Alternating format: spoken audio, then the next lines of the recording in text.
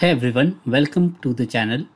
In this video, we'll discuss what IDE tools you need to continue your Terraform development. So the IDE which we are going to use is the Visual Studio Code. So the most famous IDE which is available in the market, which is free of cost to use for the Terraform development, is the Visual Studio Code. Visual Studio Code is one of the world's famous IDE tool available, which is open source to work on the languages like Terraform and many more.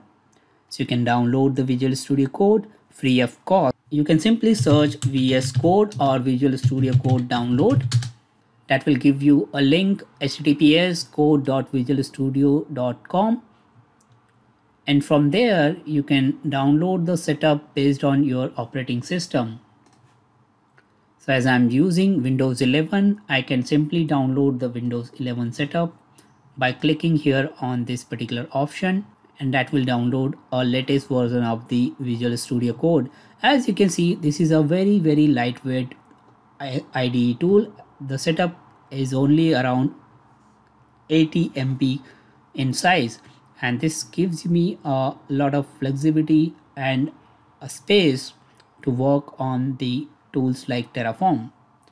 So let's see what configuration you need in Visual Studio Code to get started with Terraform. So I have Terraform installed on my system after download, and as you can see that this is my startup page on Visual Studio Code. Just to give you a quick walkthrough, you can open a single file right here from this particular option. You can create a new file from this option, or open a existing file, or you can open a folder or project with this folder option.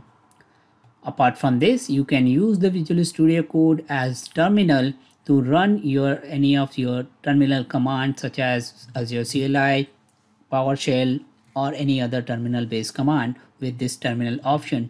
Here in the Visual Studio Code, on top of the base setup, you can install multiple extensions. As you can see, I have installed the number of different extensions right here on my left side, as you can see with these icons. You can click here on the extensions icon and download some of the prerequisite extensions which you'll need to continue your development with Terraform. First of all, you can search with Terraform as an extension, then download this very popular Terraform extension. This will give you intelligence to continue your development with Terraform. Next, if you need, you can download this Terraform Azure option as well, in case if you are working with Terraform Azure.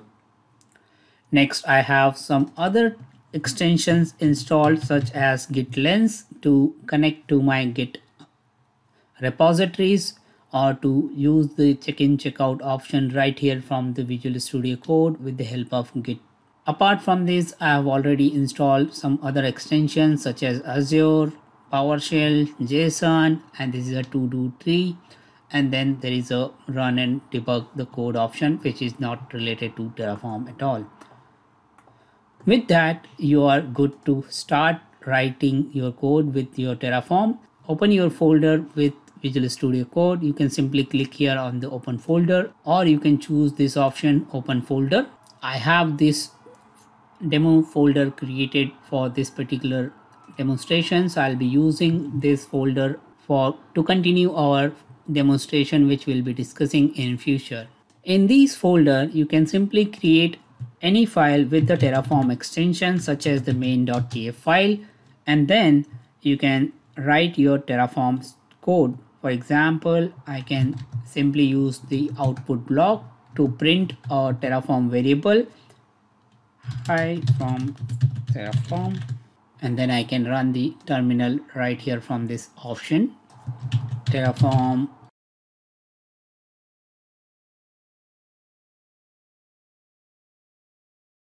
As you can see, it is showing me the change as an print output as a hi from Terraform. I'll just change the spelling. I hope this helps you to set up the Visual Studio Code with Terraform.